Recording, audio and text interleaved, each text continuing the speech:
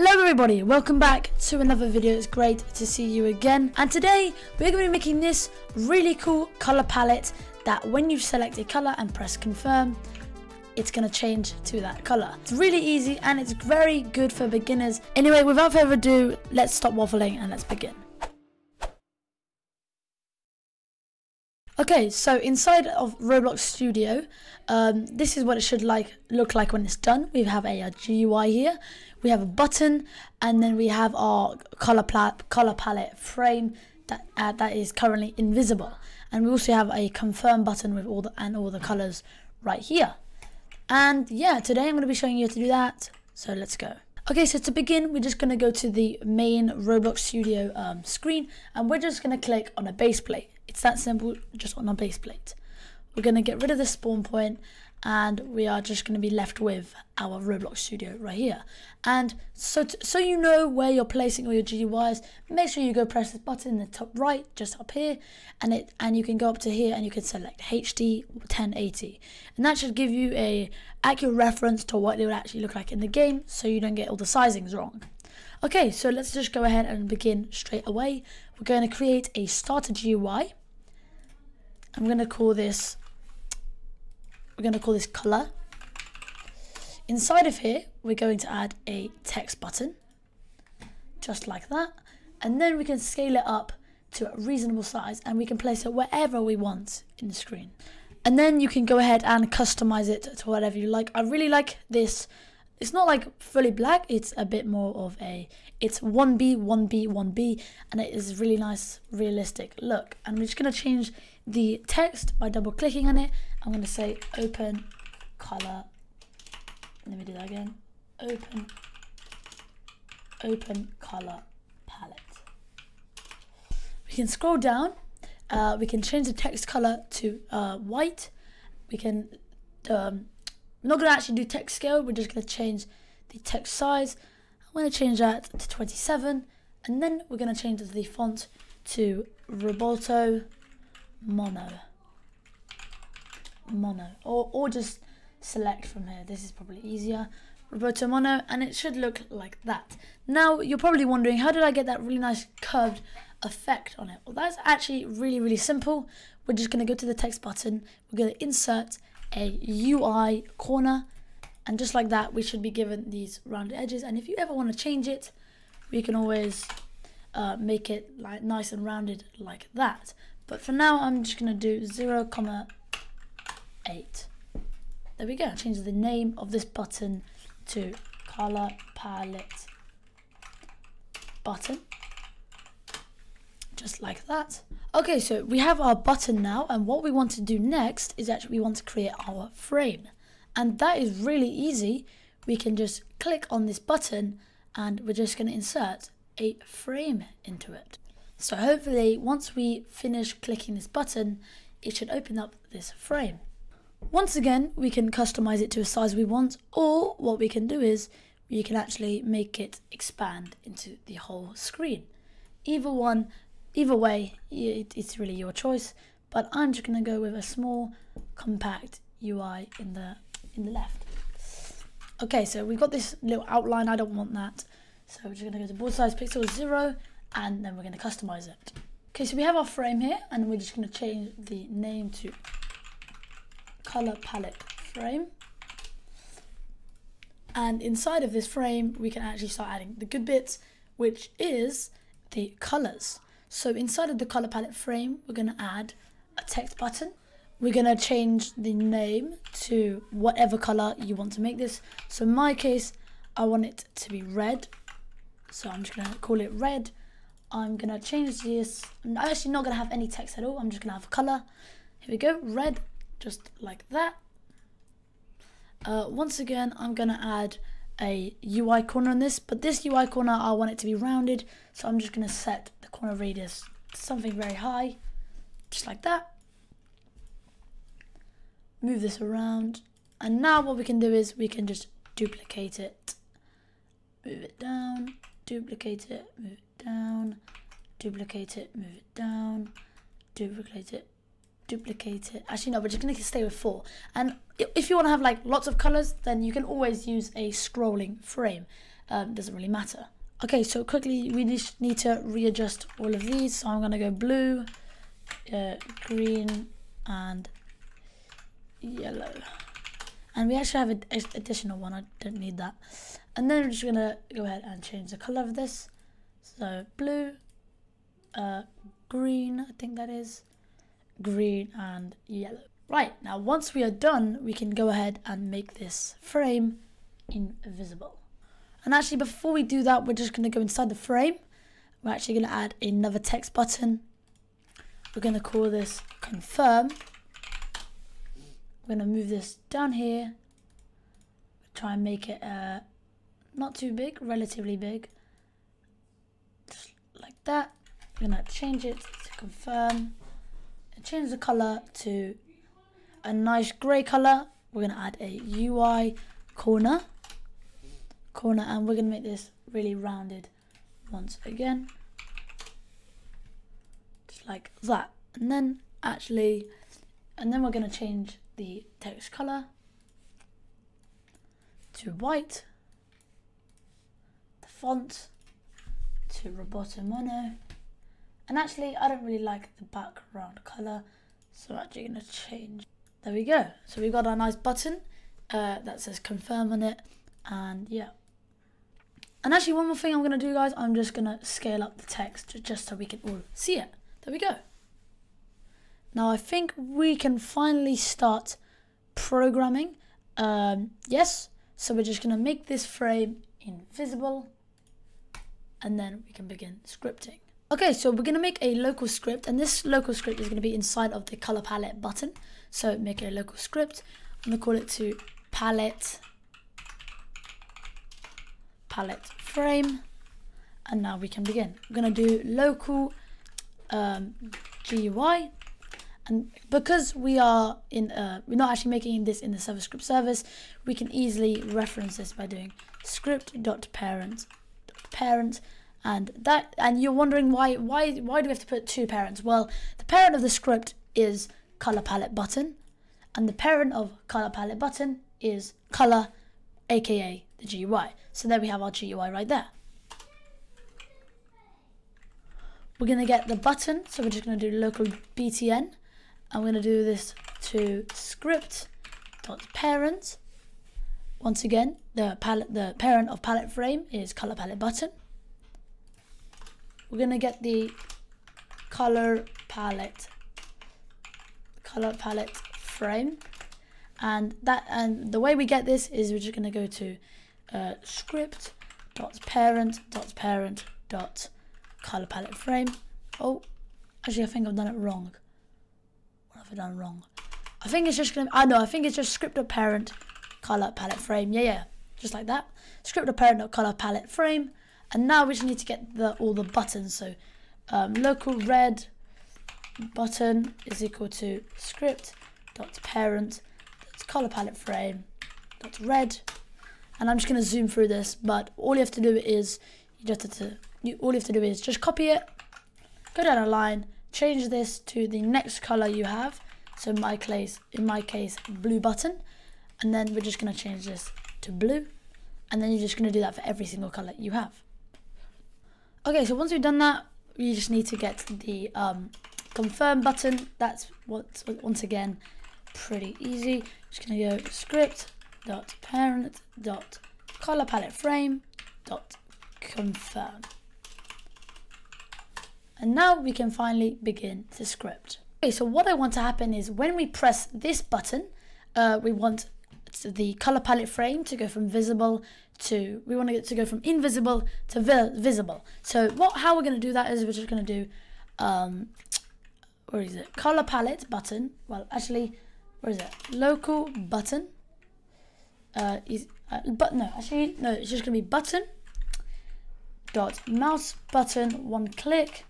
And it's going to be :connect to function to parentheses, and we're going to go down, and n should be generated.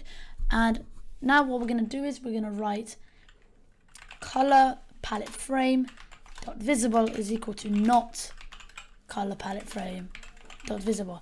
And you're probably wondering what does that mean? Why are we not just putting false Well, let me show you what that means. So, as we've seen in our code, we have used the not operator in a perfect example, and now you might be wondering, what on earth does this actually mean?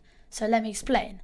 And in this next slide, I'm just going to show you everything about how it works and why we're using it.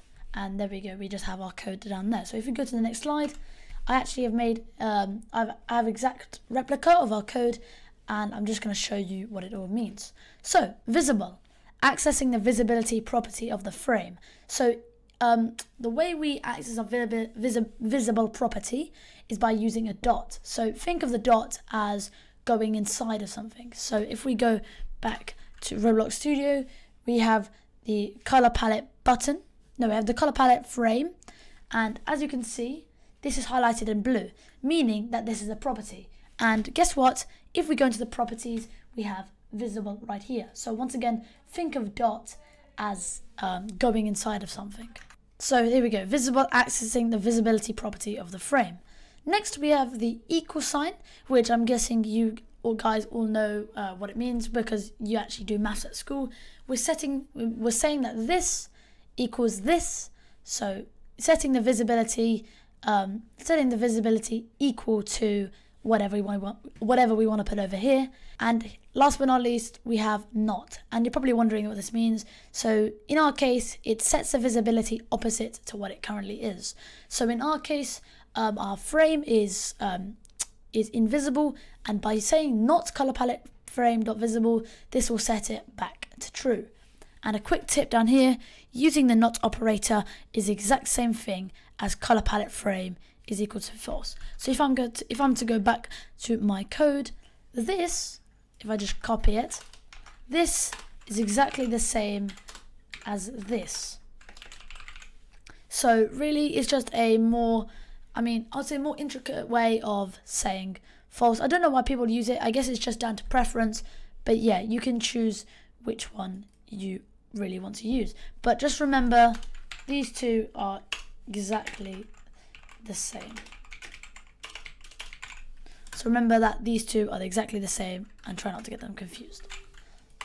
Okay, carrying on, what we've done here, we've set it from invisible to visible. So we can go ahead and actually play this right now and we can actually see what happens. If I touch this, as you can see, the visibility goes from invisible to visible, and that is working perfectly so far. And I've actually forgot to make one last thing. We actually need to add in a part to our workspace, and let's just also add in a spawn point as well. So we're going to take this part, we're just going to scale it up to like whatever size you want, does not matter whatsoever, just like that. And I'm just going to call this color part, and look, and here we go. And then now what we need to do is we just need to reference, make another variable. So we're just going to do local part is equal to game.workspace, or you can just say, I think this is a new thing that Roblox added in, you can just say workspace.colorPart. But just for tutorial's sake, I'm just going to use game.workspace. Okay, so far we've got our variables, and we've also got the mouse button one click that when we press this button, the frame will open.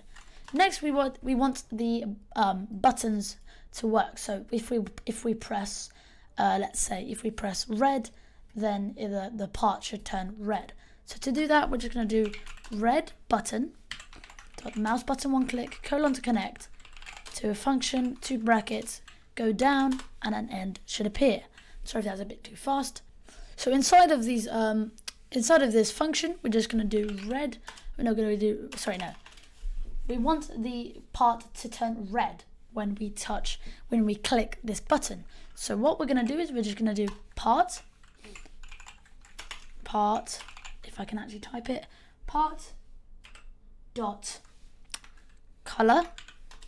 I'm going to set this equal to color free dot new parentheses. We're going to go inside the parentheses, and we're just going to get the color of this red button. So we can just go to here and it will show us the color. As you can see, it's 25504, and we can quickly write this in 2550,4. Oh, is that right? 25504. That is weird. It says it's wrong. Well, what we're going to do is we're just going to do color free dot from RGB instead. Oh, and that's probably why, because we didn't actually specify. So we didn't actually specify what kind of color values we want. So actually, that's a good opportunity to show you. We have from RGB, which is red, green, blue, and we also have HSV, which is hue, saturation, and value. You can use either one, doesn't really matter, but just for this tutorial, I'm just going to use from RGB, and then we're going to do 255.0.4, and as you can see, it's red. So now what should happen is, if I go ahead and play the game, which I'm not going to actually, because I'm just going to waste time, the part should turn red. And what I want to happen when the part turns red, I want the transparency of the button to go a bit down, just so it looks like the button is actually being pressed. So we're just going to do red button dot transparency is equal to 0.5, and I'm going to wait 0.5 seconds, and then we're just going to set red button dot transparency back to 1. So now quickly, let me go play this. Quickly. I'm going to open the color palette, press red. As you can see, the part goes red, and for some reason we have an issue. The part is not actually, that's a bit weird. Okay, so I know why that actually happened. I accidentally sent the button transparency to 1, and 1 is actually invisible. So we actually need to put it back to 0, and let's go try this again. Open the color palette, set it to red, button goes dark for 0.5 seconds, and as you can see, the part actually goes red as well. So have a look at the button and have a look at the part. They are both red, and that is exactly what we want. Perfect. And from here on, it's extremely easy.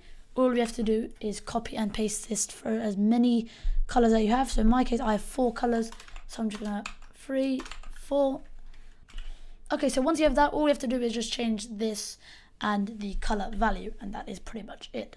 So let me show you an example. We're just gonna change this to blue button. We're just gonna go blue button dot mouse button 1 click colon connect to function, just like that.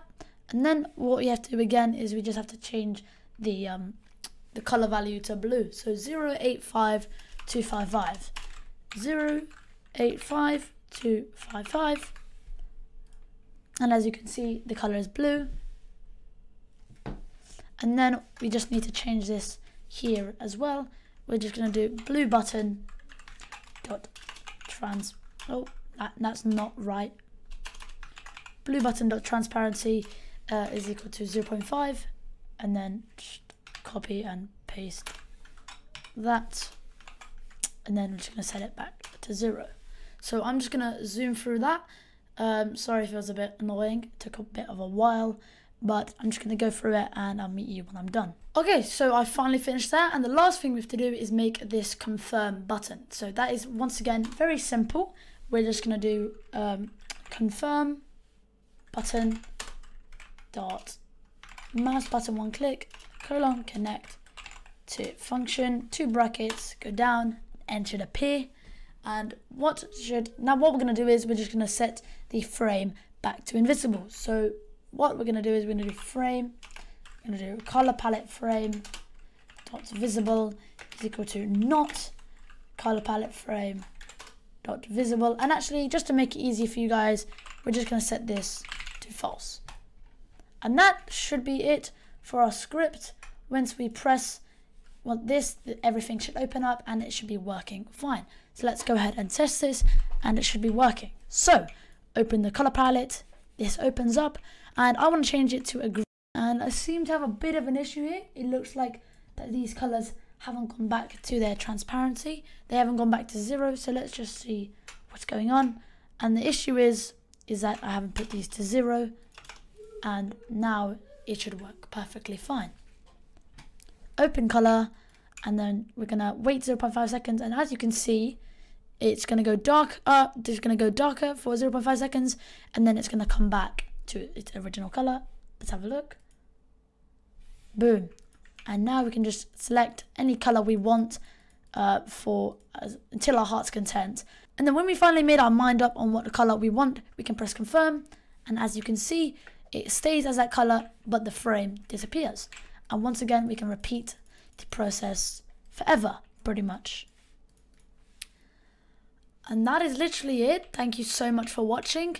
I really hope you did enjoy this video, and I hope it was somewhat useful to you. I might be hopefully making, I've been thinking about making, shout out to Daniel